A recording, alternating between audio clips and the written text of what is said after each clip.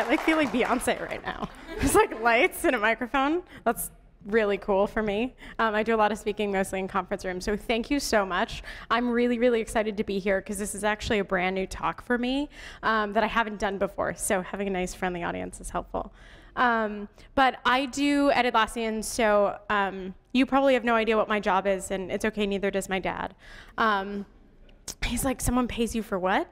And so my job at a high level is that I help Atlassian more effectively attract, recruit, retain, and develop anyone who comes from an underrepresented background.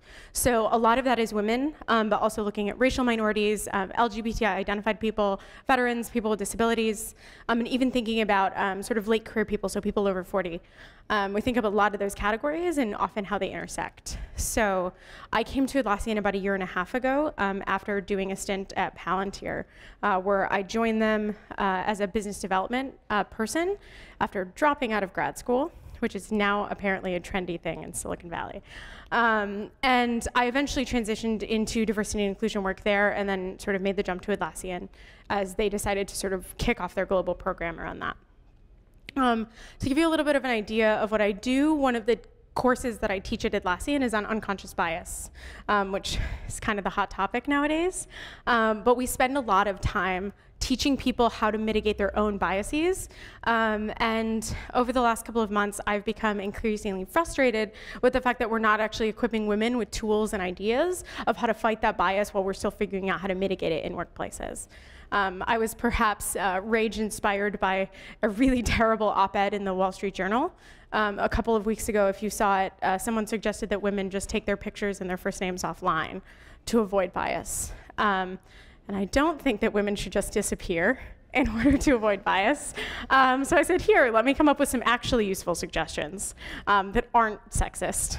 So that's where this talk came from. Sorry, I'm like really no filter. So that's what this is about, is actually thinking about what unconscious bias is and then giving you tips and strategies to mitigate it or deal with it head on when you experience it in your career. I am a social scientist by training.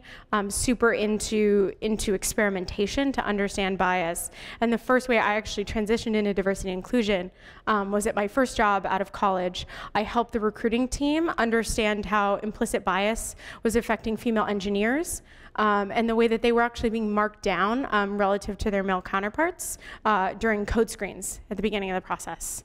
Again, driven by those unconscious decision-making points. And then we worked to actually rebuild all of the technical systems involved in that first step of the recruiting process, and we completely mitigated that difference between men and women. So it was great, because the company got to hire more awesome women, great talent. Woo! And it was research, which is fun, and someone paid me to do it, which was totally new after coming out of my PhD. So that's kind of the synthesis of how we got here, but I'm super, super excited to share this with you all. At the end, I love to do Q&A, so I will do my best to give you advice based on the research that I know, or if other people have ideas that I don't have, I love discussion-style stuff. So that'll happen at the end. So first, interrupting bias in your career. The plain fact is that as a woman, or even as a woman of color, or a queer woman, or any of these other categories, you will have bias affect you in your life. I didn't believe it when I started out. I was like, no way, that's never happened to me. I've never been discriminated against. No one's ever had a bias against me. And as I've sort of progressed in my career, I've never found a woman who actually didn't experience some form of bias. And that's because we interact with human beings, and human beings have bias. So the best thing we can do is equip ourselves. So what is bias and where does it come from? Well, it turns out that our brains are actually really amazing machines, but that they don't always work perfectly. So back when we were making cave paintings like this, we actually had to make an incredible set of complicated decisions very, very quickly. So if I took too long to figure out whether I should pet or run from that saber-toothed tiger, I was not going to stand around to be anyone's ancestor in the first place, right? So our brain developed something called heuristics. At the basic level, a heuristic is just a rule or a pattern that our brain uses to understand the crazy amount of information that we're exposed to every day. But it turns out that these heuristics are incredibly simple models, and so they often fail to capture the complexity of the decisions we're making. And when that heuristic leads us to an irrational or a bad choice, that's a bias. So a bias is an inefficiency in our decision-making process. A really simple example, so I actually live down Folsom Street, and I walk to work in the morning. And often there are people coming down the sidewalk walking towards me, right? And we kind of naturally veer to the right and magically do not run into each other. But I go to Sydney a lot because that's where my company is based, and the rules for walking there are quite different. They have this nice little look here on the street so that tourists do not get run over. But it turns out that I spend a lot of time doing this the first 2 days after I land and going, oh, I'm sorry, I'm American. And it's because the heuristic that I have to guide that behavior doesn't work outside of the context that I developed it for. So it works in San Francisco, but I have a bias in Sydney. So you can imagine that you use your heuristics millions of times a day.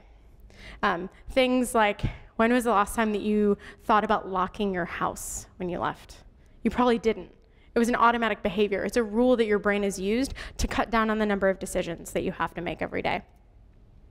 So the scale of the information that I'm talking about here is enormous. Our brains are exposed to almost 11 million discrete pieces of information every minute, and it's completely impossible that we could process all of that data with our conscious mind.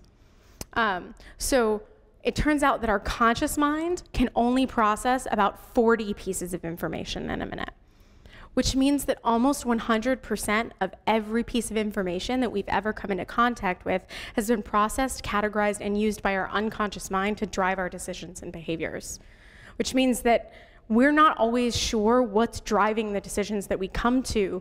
And it turns out that those biases or those inefficiencies in the system often most negatively impact people who come from marginalized or underrepresented groups. But the interesting caveat I should say is that all people have bias. So the biases that you hold are less relevant based on your own identity than they are on the culture that you grew up in and the media that you were exposed to. I really encourage everyone to check out the implicit association test online. It's projectimplicit.org. They have some really cool tests there where you can see what your own biases are. I do not suggest doing them all at once. It generally causes a giant crisis of self. I've been there. Don't do that. But talking about my results for a minute. So I'm Mexican-American, and I took the one about brown people and white people, because I was like, oh, I'm going to ace this test. And then I took the test, and it said that I showed a strong bias in favor of white people, like something like 78% of the population, and I freaked out for a minute. But the idea is that we're all people and exposed to a lot of the same information, and so we form many of the same biases.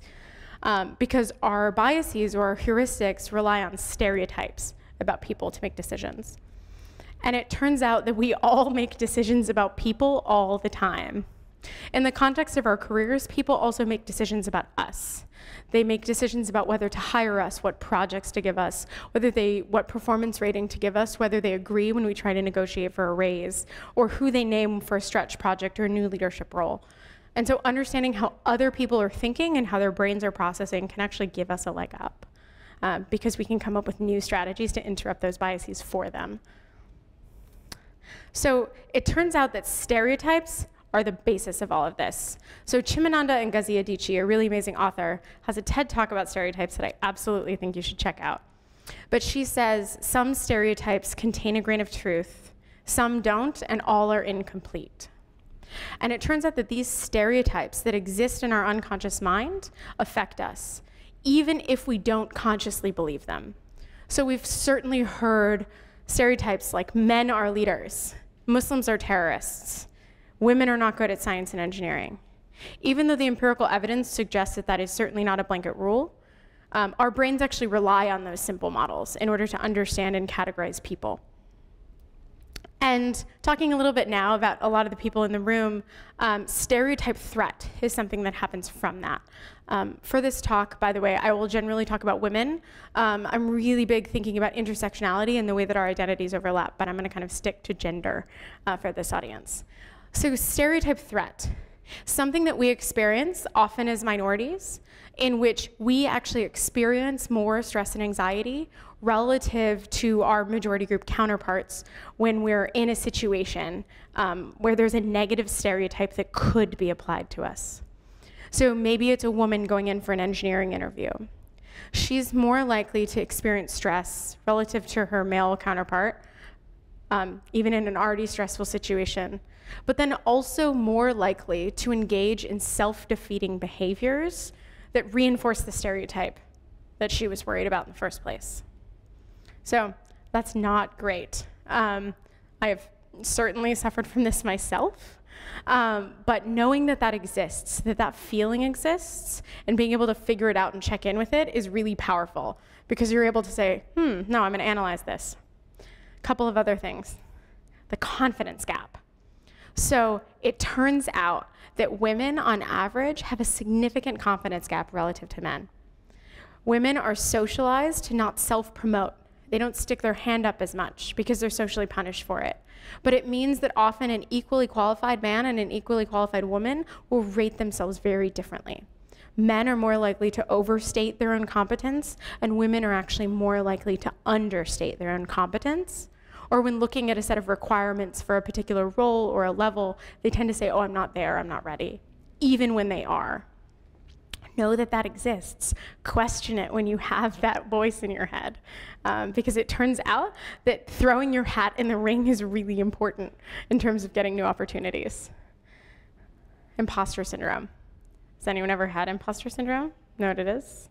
Yeah, when I was in grad school, our professors used to sit us down every quarter and tell us that we were not stupid, because most of us, after about 3 months, had decided that we were.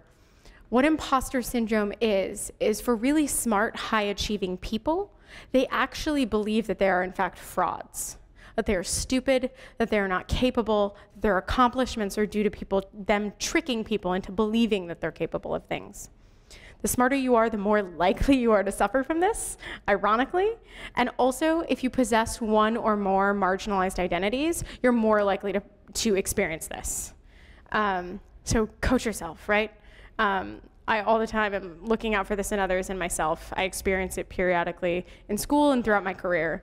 And a lot of it is, I find that talking about it and telling people that it's something I'm experiencing is really helpful. So I'm like, oh, do you remember that imposter syndrome thing? Yeah, you're not an idiot.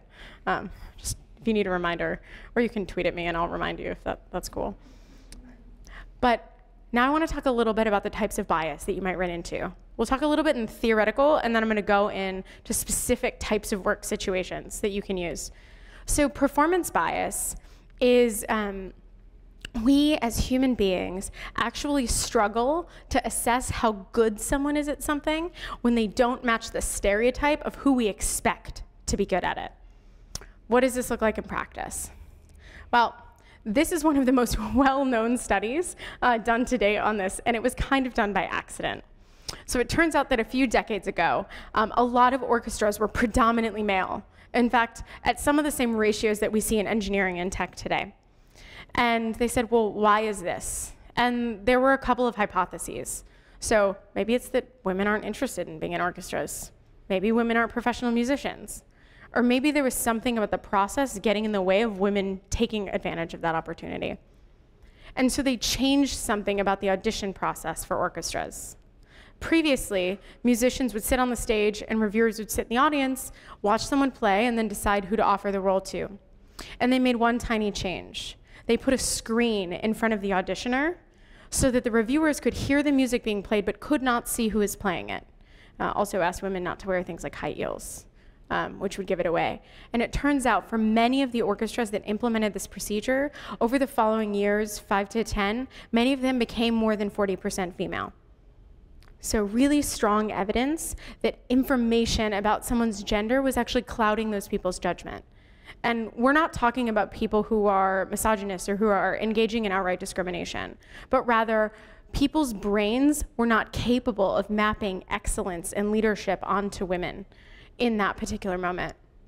Research actually shows that when you have groups of people list out male qualities and female qualities, they actually, and then asked them to do qualities of leaders, so 3 different groups, that about 85% of the adjectives between the male list and the leader list overlap.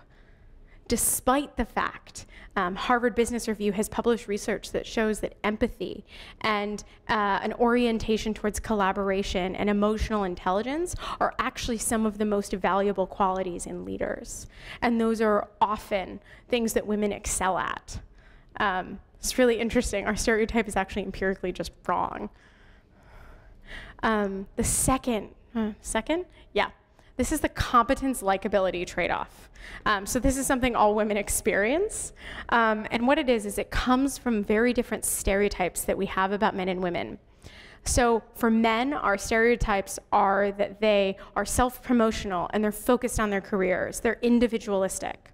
For women, our stereotypes are that they are focused on their families, that they're concerned with group welfare, and that they're nice, right? And so when men and women, right, everyone's like nodding like, yes, I totally know what you mean. Every time I teach this, all the women in the room are like, there's a name for this? Happened to me, it was like mind-blowing. And so what happens is when men and women perform the same behaviors, they're judged very, very differently. And we see it show up in our language. Women are called aggressive, while men are called assertive. We call little girls bossy, while we tell little boys they have executive leadership skills. Women nag and men project manage, right? Everyone's like, yes, you're totally right. And it turns out that there's empirical evidence on this as well. So someone that I really admire, Kieran Snyder, who is the CEO of a really great company called Textio, you should Google her. She did a really great study about performance reviews. And it's actually in Fortune if you want to read it. But what it looked at was the performance reviews of high-achieving people. And one aspect of what they studied was the type of critical feedback that people received. And they looked at negative feedback. So, and there are 2 types. There's skills-based feedback, so things like, you need to meet deadlines, or please learn JavaScript. And then there's personality feedback. So things like, you're not collaborative or not a team player, your tone is a problem, you're too aggressive. And in the sample, it turns out that 85% of women received negative personality feedback in this sample. Only 2% of men received negative personality feedback. About the 5th time that I taught this part in a class, I had a man in the class raise his hand and say, can I give you some feedback right now? And I was like, this is sudden and public, but sure. And he goes, do you know how many exclamation points and smiley faces are in your emails? And I was like, no, but now I do. But it turns out that, right, I know about all of this, but it was affecting me. I'm like deeply concerned about coming across as stern or mean in emails. And so I'm like overcompensating, like go count all your exclamation points, it'll freak you out. I now like write my emails and then go back and delete half the exclamation points. So I look a little less like I haven't had 17 cups of coffee before I sent the email. Right? But this feels like a thing.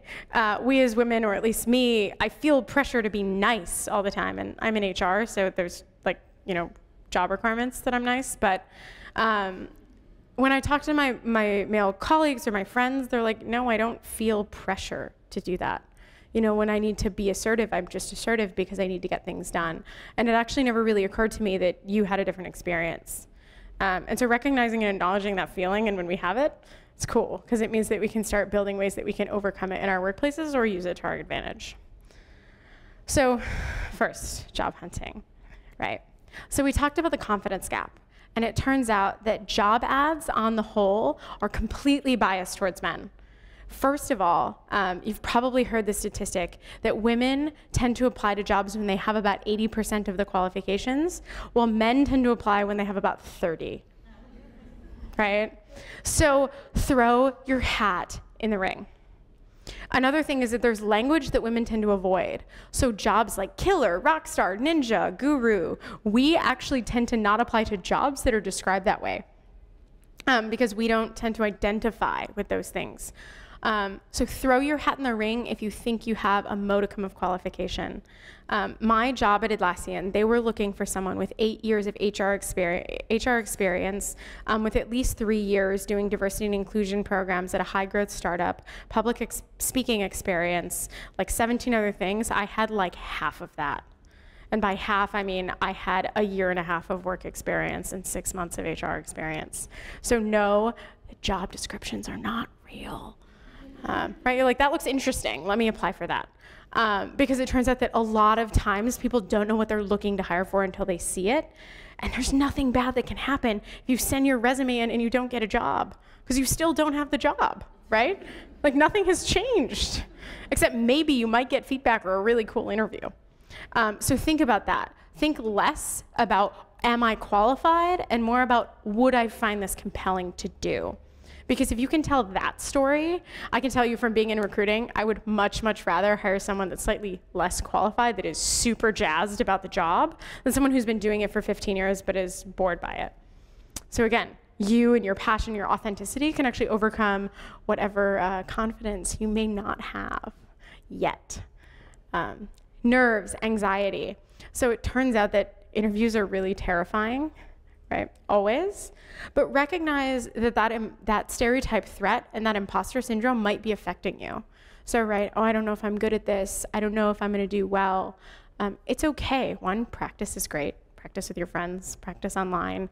There's a ton of really cool software out there right now that can help you. Interview.io sometimes runs things where they will help people prep for interviews. Carrot, K-A-R-A-T, is another one. It's job hunting, but they do a lot of interviewing. So there are ways that you can get great practice. But recognize that nerves and that anxiety might be driven by something completely different than how qualified you are for the role that you're going for. Third thing is negotiation. Everyone hates it. It is the most uncomfortable thing that I've ever had to do. And it turns out that research shows that when women advocate for themselves, so this is that competence likability trade-off, they tend to actually be socially punished for it. So we know that women don't negotiate, but it turns out that a lot of that is because we've learned the rule that we get in trouble if we do it. It's a really, really great way to get around this. So I used this at my last job and it worked, so there's my success story, which is I don't negotiate. I tell people what they can pay me. Right, so do your research, do your data, but rather than negotiating, figure out the lowest number you're willing to accept and then offer a range. You know, if you really need a minimum of $100,000 in your role, say, I would accept $100,000 to $120,000, and plus whatever else, goodies, benefits, perks, whatever you want to negotiate. And if they come back and give you an offer in that range that meets your other requirements, take it. Right, you've already set the floor on what you wanted, so you have the advantage. It's something it turns out that women aren't punished when they do that because they look really agreeable. Like, oh yes, I'll take your offer. Cool, all of those social punishments gone, and you still got the money you wanted. Yes. One of my personal heroes is Cindy Gallup. Whenever I'm having a bad day, she's like pure girl power. She's like all the Spice Girls in one person. But she has this talk where she's like, the only way that we're gonna make serious progress on this if women just start making a lot of fucking money. And I'm like, yes, let's all do that. Her advice is ask for the biggest number that you can say without laughing. And I'm like, I can tell you it worked. I literally made up a number the last time I negotiated, and they were like, sure. So really confused and bewildered, but I was like, okay, I'll take it, thanks. So serious, Glassdoor, salary.com, the best thing that you can do if someone comes back and says no, you say, well, this is the going rate for this role. And you have California on your side, which is now the laws are actually changing January 1, so that people don't just have to be paid the same for the same job title, but also for substantially similar jobs. So especially if you're a specialist, I struggle with this because there are very few heads of diversity and inclusion at high growth startups, is I actually had to compare myself to marketing roles because it was the only thing I could find at the same level. So think creatively about how you're doing those comparisons and come armed with data, and don't negotiate. Give them a range that's acceptable and maybe have some benefits or negotiating things on the side. But get your money, right? Beyonce, it's a Beyonce reference, right? Get that paper, brought it back. Yes. So team dynamics. It turns out that once we get the job, we actually have to go to work with people, right? I guess unless you're a remote worker, which actually, this would still apply. So it turns out that there's a lot of patterns that we as women experience in the workplace that we can interrupt. So the first is interrupting. I actually think this is also a Kieran Snyder study published in Slate, where she showed that women were twice as likely to be interrupted while speaking in meetings. That sucks. Because it turns out that both men and women do the interrupting. It's just that women are the ones who tend to get interrupted. So you can do like Hillary Clinton in the first debate and just keep talking, but that's generally really awkward, right? I would do that, but I generally don't think other people are quite that extroverted. But what you can do is actually find a buddy. So I do this all the, if you have, it can be another woman, right? Team up, allies are cool. If you've got male allies, that's even better. But have someone actually watch for that for you. When that happens, have them interrupt it for you. Because, like I said, we have this competence like ability double bind. Sometimes when we try to interrupt it for ourselves, people will think we're being difficult, right? How many times have I've been called aggressive? More times than I can possibly count. But have someone do that for you. Oh, hold on, I wanted Sarah to finish what she was saying. Or can you go in a sec? You know, I need a little more time on that idea. That's really, really cool.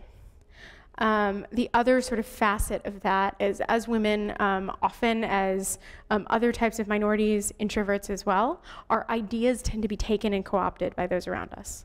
And that's because people are actually more likely to take ideas from people with majority group identities.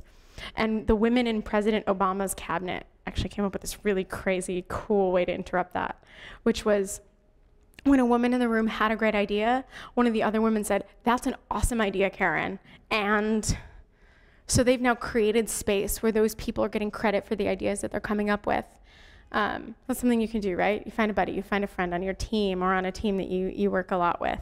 You can work together, because there's this other side benefit, which is when women advocate for each other, they all get social points, right? So you can help someone else, they help them, and suddenly you've removed yourself from this trade-off while still just showing off the brilliant ideas that you have. Second thing is office housework. Women on average tend to do this. They advocate, they organize the meetups, they send the calendar invites, they clean up the room after the meeting's done. Don't do it. Don't do it unless someone's paying you to do it, because you don't have to. Or if someone is insisting you do it, say, "Hey, I would love to put this on a schedule. I think we should all contribute to it. We can do it like the chore wheel in college," right? That's a really good way, because at the end of the day, if you're not getting compensated for it work, you shouldn't be doing it. I am so guilty of this. I was the social chair of my sorority and my grad school class. I'm like, I'll do it all. But it actually was really distracting, and it took away from my core job. Again, with negotiation, a little bit different this time. So you can't just come in with an offer when you're trying to get a raise or something. But what you can do is educate someone about the bias that they might feel. And I can tell you, because I have done this. Walked in and said, "Hey, I'm here to negotiate, and I understand that you're going to feel uncomfortable and might dislike me because of that, because people tend to feel that way when women advocate for themselves. I want to call that out so that we can have a really objective and productive conversation." Because it turns out that research shows that really, really well-timed reminders about bias actually cause people to engage in less of it. So really easy, right? Call out this thing that's in the room, and then suddenly you can have that productive conversation without facing the social penalties that you might have otherwise. And you're still going to get that money. And then career mobility. I'm interviewing here. New slides. I told you this was a new talk. Little kinks. Performance reviews. So this is actually something that I did just 2 weeks ago. But again, thinking about that competence, like ability, double bind, I was like, oh, well, I'm going to give myself a really good rating because I think I crushed it this year. But I was like, oh, I actually totally trust my boss. She's great. But I said, I want to try something, right? Because I got to live what I teach. And so at the top of my performance review, I wrote, when women engage in self-promotional behavior, they often face social penalties and are seen as aggressive and not a team player. I'm calling attention to this pattern now as a tool for the reviewer so that they can have an objective assessment of what follows. Right at the top. And then I wrote that I was awesome and I crushed it. In a few more words than that. Again, not because I don't trust the people that I'm working with, but because, again, I'm advocating for myself in a way that's educational. It comes across as I'm trying to help you do something. So I'm using the fact that I'm expected to be helpful, couching my language in helpful language. So I'm just sailing over all those expectations.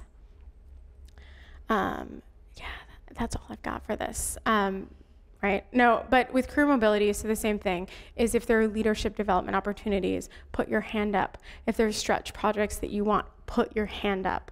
Especially, it turns out, new research that just came out a few weeks ago actually shows that the #1 predictor of people getting promotions, of getting selected for leadership roles, is actually the visibility of their work.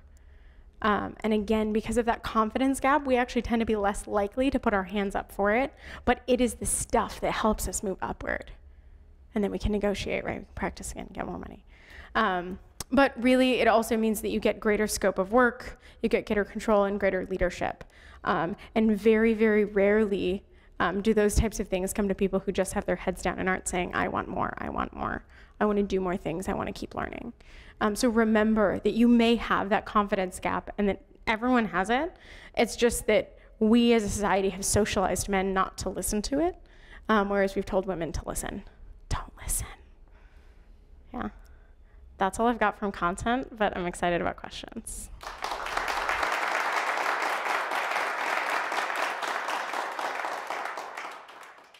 Yeah, so I can tell you what I would do. Your mileage may vary. I actually tend to respond with the research and say, I totally understand why you're having that reaction. It turns out that when we perceive that women are being stern, we actually tend to dislike them and think it's inappropriate, even though when men do the same thing, we wouldn't have the same judgment. I'm happy to point you to some research on that if you're interested. Yes, I actually talk like that to people. My team has a rule that if I don't say studies show at least 5 times in one day, I must be ill. But I actually do that because I think leading with education and appealing to people's best selves is actually the best way to get attitude change. And because, yeah, personally, it's often been women who have been like, oh, you're being really aggressive, right? Because they're like, oh, I don't want to get like the halo punishment for you being up here, being like, give me more things. And that's because we've been socialized to act like that, right? We've learned the punishment for not doing it. And so it can be really, really hard for people to break that.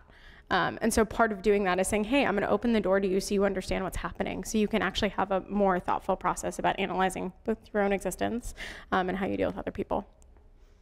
I would become a project manager, right? You're like, I'm in charge of the birthday. Okay, I need you to order the food and I need you to do this. Give everyone else the jobs, or at least assign jobs to different people. So then when you can come back, right, in performance review season or when you're in a feedback session, just be like, hey, actually, I want to think creatively about the ways that I've demonstrated these skills. I want to take on this new project. Did you notice how smoothly I handled this thing, right? And so you actually turn it into a career development thing and articulate that, because no one is going to get it if you don't tell them, right? People have a lot going on. So using those things as examples. So if you love doing them, you should have told me that, because I hate parties for me, but I love throwing them for other people. Misha and I used to work together. But yeah, that's how I would do it. Not that I'm constantly only thinking about upward mobility in my career. Sometimes it just feels really good to make other people happy. Right? Altruistic, yes, I had a good day, someone smiled. But that's why I would do it, is every single thing that you do in the office is a skill that can be used to grow your career. And think creatively about what that means. I talk about this a lot, actually, with folks who come from non-traditional backgrounds. I find that people who come from, didn't go to Stanford or MIT, don't have the kind of career training that those kind of students have. But learn how to turn your skills and experiences into the language of business. So you grew up in a bilingual household, you're skilled in cross-cultural communication. You worked in school to support your siblings, you're able to execute on time-sensitive projects with financial constraints and multiple stakeholders, right? Oh, that sounds fancy and businessy. But you can do that, right? And when someone asks you about it, be like, yeah, I actually worked a job while I was going to high school because I was supporting one of my siblings. That's a really impressive story in a job interview. I want to hire that person always. And so it's really just about translating all the cool things about you and that you're doing, whether it's at home or in the workplace, into things that employers understand and bosses understand. So if you could back up a little bit, something I think would be great is if you get that pile of resumes, you have the women that you awesomely sourced, and those men, cut the names off the top. And then hand it to the interviewers and say, I want you to stack rank these. because I can tell you from research that women tend to pop to the top of the pile when you do that. Right, so then you're actually just forcing them to be like, oh, these people are really competent and I would want to interview them. So that's another thing that's really great. Something that we found at Atlassian that's actually really helpful, because you can't anonymize once someone is on site. That's really creepy, like putting them behind a screen and a voice scrambler, right? Like no one is gonna accept your job offer. You can't do that. So what we actually did, an experiment where we flipped the order that we did our interviews. So it was for engineering interviews, and we used to start with the technical and the coding interview, and we actually put that at the end. So we did the management, leadership, and values interviews first, which we found, and frankly, women just tended to do really well in those, and then gave them the technical interviews later. And what we were able to do is build up momentum and positive sentiment for those candidates. Again, still empowering the hiring team to make the right decision, make the decision they thought was best for the team, but doing it in a way that was manipulating the environment so that the female candidates had a better chance of really showing the competency that they had. That's a really good thing, like just slice the tops off resumes. Yeah, so I think the first thing, if you can, is look out for allies, especially people from majority groups. There's usually like one guy who's deeply uncomfortable when the other guy's like, oh, she's hot, and are like, what is wrong with you? But so look for that person can be really helpful, because it turns out that when we get those kind of messages from people who look like us, we're a lot more amenable to them. So male allies are fantastic. I've been in that situation actually, and my advice, what I did, to be totally honest, it was one of the reasons I dropped out of grad school. It wasn't overt. I just felt like I hit a bunch of brick walls and I wasn't gonna get over them. I went and did something else. I was like, I'm taking my brilliance elsewhere, bye. Which, you can't always do that, but I think that's something to always look for, because one of the cool things happening in tech right now is it's becoming really obvious which companies care about these types of things and which don't. And at the end of the day, the companies that care, the companies that are actually attracting all of the talent that exists and not artificially cutting off half their potential workforce, are the ones that are gonna win. Because your IP is everything. And your IP comes from the minds of brilliant people that you hire. So that's another thing, is if it doesn't work, keep your eye out for something that looks awesome and interesting and has a culture that you want. But find buddies, find people who are gonna at least take you for a beer and commiserate if you're not in that position where you can make the move, because those people usually exist. They just tend to not be the loud ones. Yeah, I generally tell them it was mine. Yeah, absolutely. But the gentle way to do that, if you're not me, I think everyone has kind of learned to work around me, is to be like, hey, actually, I said something really similar before. I'm really excited that we're on the same track. Which, I'll be totally honest, kind of sucks to give credit for something that you feel like was yours. But if you're not comfortable just being like, I said that first, which I am, sort of softening it with that can be a way to build up the confidence to be able to do that. The other thing is, I think finding a buddy is the best thing. Finding someone who's gonna advocate for you, who can do that, who can watch out for when that happens. It works with interrupting, it works with idea co-optation. And I would say it's a bigger deal if someone does it intentionally and repeatedly than if it happens unconsciously. Because I can tell you how many meetings I've been in where in sort of a majority male environment where I'd say something and the group kind of says, no, I don't think so. And then 10 minutes later, a guy says almost the same thing and the group's like, yes, that's brilliant. And I'm like, say what? But yeah. So that's how I would deal with it in a meeting setting. The other thing is, if I had a really great relationship with the team lead there, I would say something like that, hey, I think a lot of our ideas are getting muddled and I want to make sure that everyone gets appropriate credit. That's something I think that you should look out for in the meeting, which doesn't actually come across as self-advocacy, even if it is. It looks like you're advocating for the other people around you. So again, using that competence likability trade-off to your advantage, while still getting people to do the things that you want. The other really great thing, especially in tech, people love data. They love data and they love studies. So you can actually say, hey, do you know that when this happens, the way that teams perform better is when everyone is getting their ideas on the table. It's where innovation comes from. There's tons and tons of literature on this. You type in tech diversity in Medium and you'll get 35 articles immediately. but look at Scott Page. McKinsey has a ton of research on why diversity is useful. Harvard Business Review does a ton of really easy to read studies, because if you can get the managers, this is what I found, on board with that sort of conflict of ideas and sharing is actually what drives great collaboration and great products, or great, I guess, work products broadly. People tend to be really amenable to that. That's sort of their incentive. Often they just don't realize what patterns are happening. Especially, for men, it's never happened to them, or has happened to them incredibly rarely. So they just don't have a sense of empathy or understanding of those patterns and those experiences. So you got to do a little education, shine a light, show them how your experience might be a little bit different. Yeah, help yourselves and help each other. So whether you're at the same company or not, I'm like up here talking about like I'm an expert, like I'm not sitting at home sometimes like, oh my God, how am I gonna get fired? Like everyone's gonna think I'm crazy. Yeah, so I experience that too. So look you're not alone. No, I get that all the time. I've just practiced. Like I literally, there have been, this is weird, when I've like gone into like a salary negotiation or like something I thought was a hard meeting, I literally practiced like 10 times like staring at myself in the bathroom mirror. Because the more that I say it, because at the end of the day, you're always gonna feel that discomfort, but the more that you let yourself feel that discomfort in a safe place, you get used to pushing through it. So it's kind of the same thing with public speaking. Like I used to be terrified of doing it, and then I fell off a stage and I was like, well, I can't go anywhere down. I literally can't go down from here. It was like 10 years ago, thank goodness. But in all seriousness, practicing it with a group of girlfriends or male allies or just whoever you feel safe talking about, and it can be a really great way, like, so my fellow heads of diversity and I don't think I'm supposed to talk about this in public, but we have something we call empathy wine. There's a silent H. We get together with wine and whine at each other about things that are bothering us at work. Hi, Rachel, if you're watching. But have those moments, right? Those like safe spaces, if that's the only place you can practice and you feel comfortable. Because I think understanding and recognizing that like pit that you have in your stomach, the more you're just like, oh, felt that before. It's not that bad. The sky didn't fall. And then try little things, right? You don't have to like march into your salary negotiation next week if you've never done that before. But think about it. Is it that you're gonna not be interrupted? And you're just gonna do something like, oh, I just had one more thing. And that's the only thing you're gonna practice for the next 2 months, is just when you get interrupted, say, oh, just one more sec. Right? That's not crazy confrontational, but those little wins, right? You'll be like, oh, I can do that.